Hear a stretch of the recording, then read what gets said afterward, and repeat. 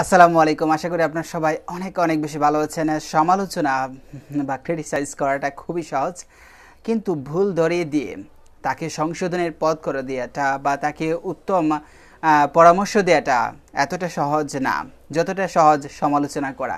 যেমন আমাদের চলাফেরার ক্ষেত্রে অনেকেই দেখা যায় যারা বিভিন্ন বিষয় নিয়ে সমালোচনা করতে খুব বেশি পছন্দ করে। দেখা যায় কি, বিশেষ করে গ্রামে দেখা যায়, বা গ্রাম বলবো না, যেখানে মানুষের অলস মস্তিষ্কটা বা মানুষের কিছু করার থাকে না।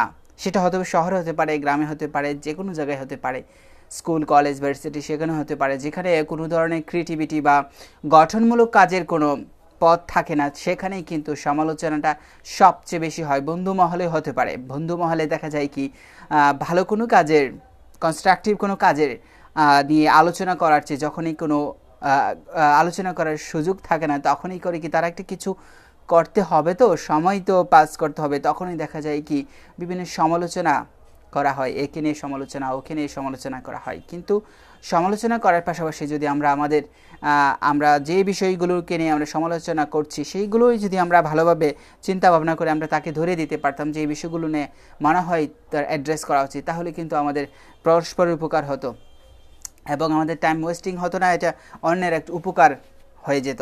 তাই দেখা যায় কি সমালোচনা করাটা খুবই সহজ। এবং যেমন আমি এই যে ভিডিওগুলো করছি, আমার ভিডিও করার কোয়ালিটি অনেক খারাপ হতে পারে, টপিকগুলো খুবই সিম্পল হতে পারে, বাট আমি ক্যামেরার সামনে আসতেছি, কথা বলছি, তো কিছু একটা করার চেষ্টা করছি।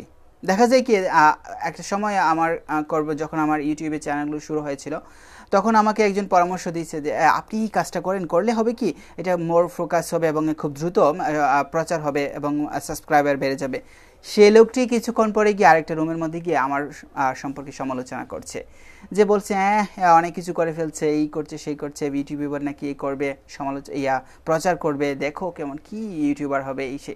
অথচ কি কোনো দরকারই ছিল না। আমাকে যেহেতু পরামর্শ দিয়েছে আমি সাদরে গ্রহণ করেছি, কিন্তু একটু সময় কিছুক্ষণ পর আরেক জায়গায় গিয়ে কিন্তু আমার বিরুদ্ধে সমালোচনা করছে, কোনো দরকারই ছিল না। সো আমরা দেখা যায় কি আমার নিজেদের অজান্তে অনেক সময় এই বিষয়গুলো করে ফেলছি। সো আমাদের এগুলো না করে কনস্ট্রাকটিভ, ধীরে সুস্থে চিন্তা করে, বিশেষ করে অন্যের বেলায় কিছু বলার আগে চিন্তা করা উচিত, বিশেষ করে যেটাকে আমরা সমালোচনা করি। এটাই বোঝাতে চেয়েছিলাম। And always thanks for watching.